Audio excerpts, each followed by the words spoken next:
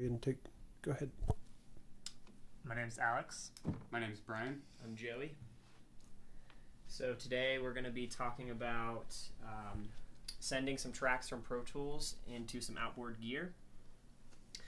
So basically we're going to start by sending our output to really any of the outputs on the console on 25 through 48. So right now we have everything going out A3 and 4, which corresponds to 3 and 4 on here. Make sure we're on fader mode.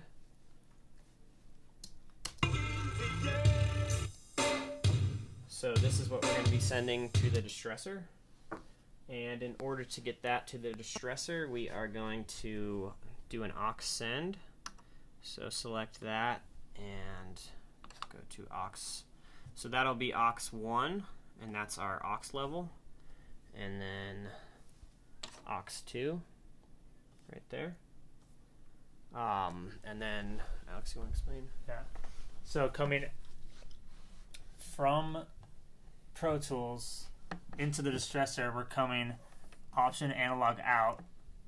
And this is going into the distressor and then returning into the DM2000 mic line in, which corresponds to the same as like the wall panel, so it's layers 1 through 24. Great. So, I guess we don't have. So why don't you go ahead and push play and see if we have signal on the distressor.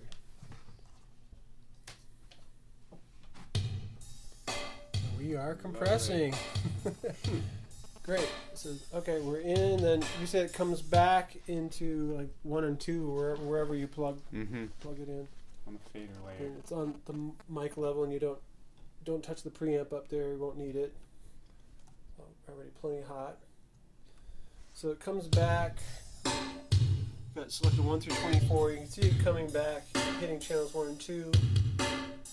So then, if you want to record that, you just make sure your direct is assigned. Create your new tracks in the computer, and then you can record what's coming out of these tracks.